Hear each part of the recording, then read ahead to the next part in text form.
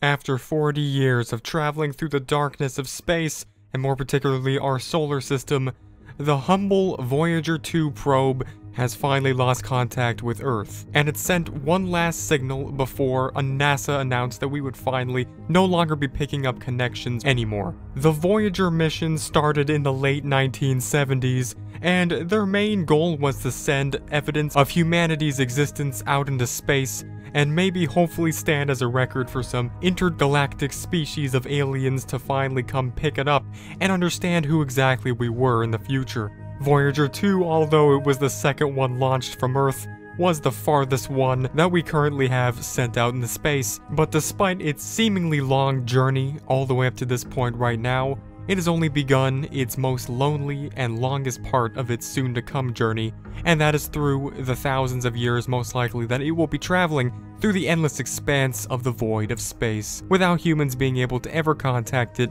or see it in any way again. However, there may be some hope of us finally being able to send commands to Voyager once again, once we're able to repair the main and only telescope that's capable of contacting it. This telescope is the Giant Dish, located in Australia, and it's roughly the size of a 40-story office building. And it's the only telescope that's able to communicate with Voyager that's over 14 billion miles away. But since the equipment that's used in this telescope is so outdated, we have to go and basically scrap the whole thing and build an even better version of it in order to ever have hopes of contacting Voyager 2 ever again. The problem with this is it's very unlikely for all of this to be successful, and for us to inevitably, after all of this maintenance to this telescope, still be able to contact the lonely and long-lost probe. So the chances are pretty high that this will simply be the last time we'll ever be able to communicate with it. But it is guaranteed that at the very least for the next 11 months, there will be a total blackout of communication between us here on Earth and the Voyager probe that's this far away and pretty much exiting the solar system as we speak right now, which pretty much means that along with it, us no longer to have data being sent back about the outer reaches of our solar system,